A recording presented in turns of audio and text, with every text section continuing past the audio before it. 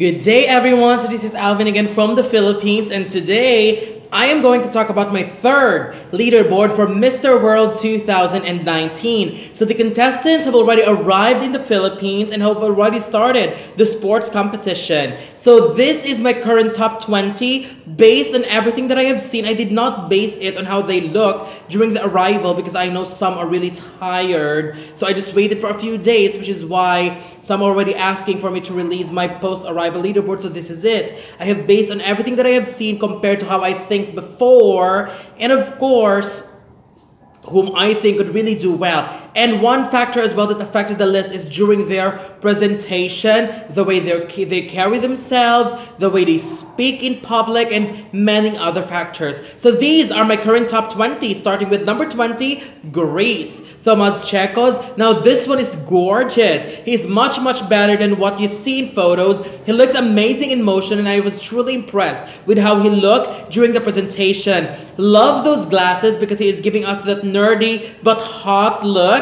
I just wish he'll smile more because this is a pageant. However, I see great potentials. There's something on my forehead. I really hate it. My number 19 is Menon, Htet, another young contender in the competition. He is currently pursuing his degree in engineering and he has been very active in different charities. I don't see him as someone who could really go far in Mr. World, but with his profile, good-looking face, and personality, I think he could crack up a spot in the top 20. My number 18 is Honduras, Dario Paredes. I am not really a fan of him beauty-wise, but after watching his profile video and how he's doing in the competition, I have a feeling that he could potentially get the tickles of Mr. World organization and get a placement. He is very articulate, plus he's very active. He's an active volunteer at children shelters, and he's also an actor who appeared in many shows and films.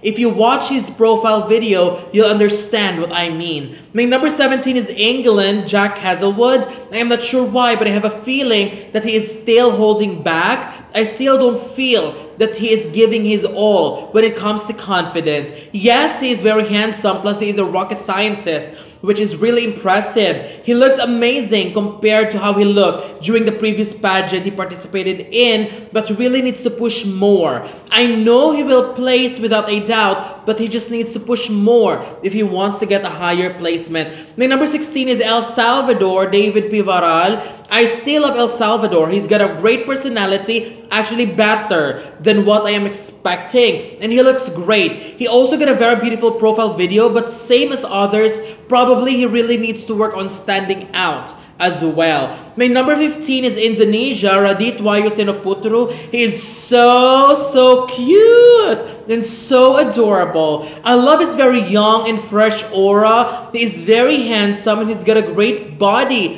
which of course is really amazing. And he speaks very well. I do not see him winning this competition though, but I do see him as someone who could potentially place. My number 14 is Thailand, Anakin Nontiprasit. For some reason, I am actually sensing some strong determination from this one to do very well in the competition. He's been working very hard even before arrival, and everything is doing well with him. He is well styled from his arrival to presentation. He looked amazing. He speaks very well, and I am positive that he will be up there. Just maintain it and be consistent. My number 13 is Puerto Rico, Jose Humberto Cotto, another potential candidate in the competition, but I think he did not meet my expectation by a tiny margin. I think one of the reasons is other contenders have also leveled up their game and came to the competition very strongly.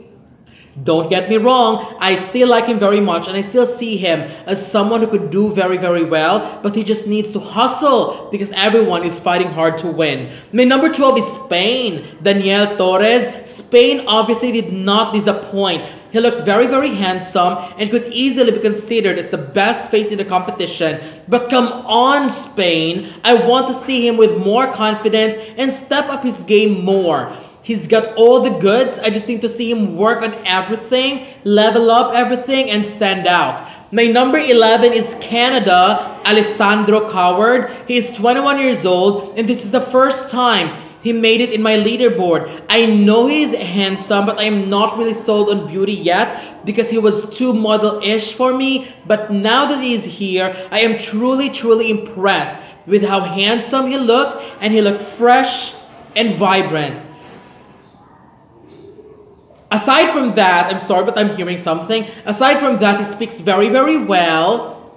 And he expresses himself very well too. And I think he mentioned that he's got an autism. So that's another impressive feat for him. So well done, Alessandro. My number 10 is Czech Republic, Jakub Kraus. And here we go again. Jakub definitely is one of the most charming candidates this year. As what I have said before, he doesn't really go as a heavy favorite, but when the competition starts, he always managed to do very, very well. His charm, his smile, and his looks are just irresistible. Now, he just needs to play a different but better game because Mr. World is different from other male pageants. My number 9 is India, Vishnu Menon. There are moments where I am a bit disappointed with his looks, especially during arrival, which explains why I did not make my leaderboard after arrival because I still have to wait for them to recover after long travels. But I am happy that he is growing on me again. I also like his personality and as always, one of the best bodies in the competition.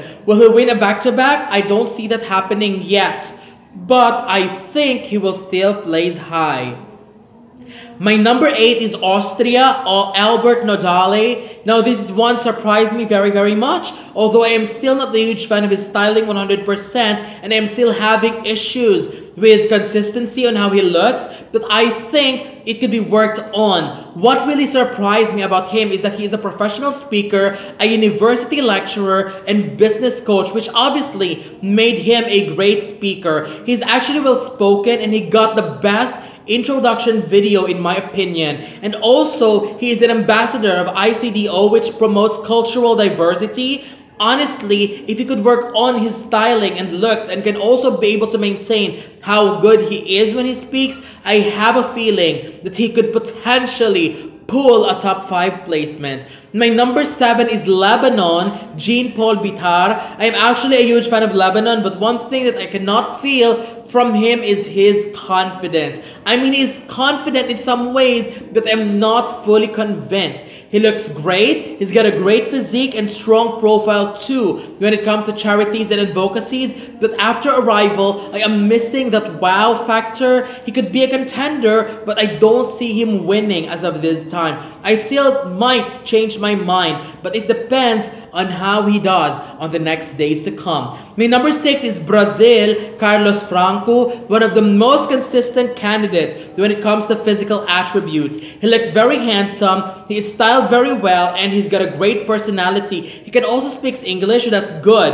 I do not see him as a winner as of the moment, but with his quality, he could be somewhere on top of the ranking. My number 5 is Mexico, Brian Faugier, another candidate that really made me happy after his arrival. He looked great than I expected him to be. He also speaks English very well, and content-wise, he also speaks very, very well when he was interviewed. We just witnessed Mexico winning Miss World, and a possibility of Mexico winning Mr. World is also very high, but he needs to face some very strong contenders first to achieve that feat. My number 4 is Kenya, Cula, Budi. I am so thrilled and happy because Kenya was actually one of my favorites prior to arrival, and now that he is here, he actually delivered. He is definitely one of the strongest black delegates in my opinion. He's got the looks, he's got the confidence, and all the strong profiles to back him up. But his great asset is definitely his interview skills,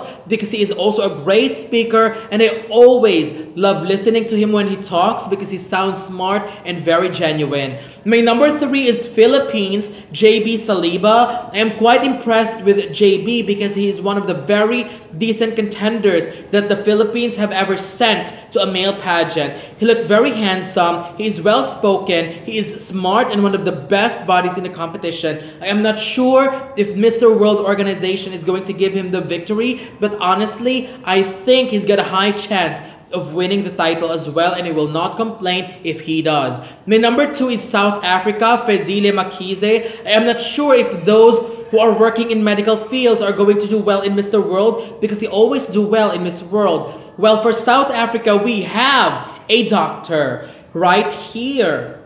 Plus, he looks great. He's got a very charming and attractive smile. He's got a great body, and I loved him during the presentation. But they haven't seen his introduction video yet. If he will do well in interviews, I think he can easily be considered a potential winner. And we might have our first Mr. World from Africa with him.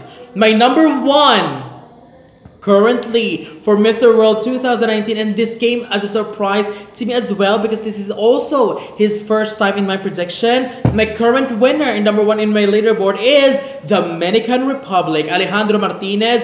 Biggest surprise during the arrival. He's miles better when he competed in a different pageant before, and when he arrived, I was wowed by his presence. During the presentation, I was wowed once again. He's a child psychology major and an actor, and got his own non-profit organization for children with disabilities, autism, and learning problems. He is very confident. He can speak English well, and with his qualities, I do see him as a potential and strong contender to win the title. So that's it. These are my current top 20 for Mr. World 2019, my 3rd leaderboard. So what do you think? Don't forget to leave your comments below. Don't forget to give a thumbs up and share the video as well. And most importantly, don't forget to subscribe, because you'll be seeing more of these videos in the future. So for now, thank you very much and have a wonderful day from the Philippines.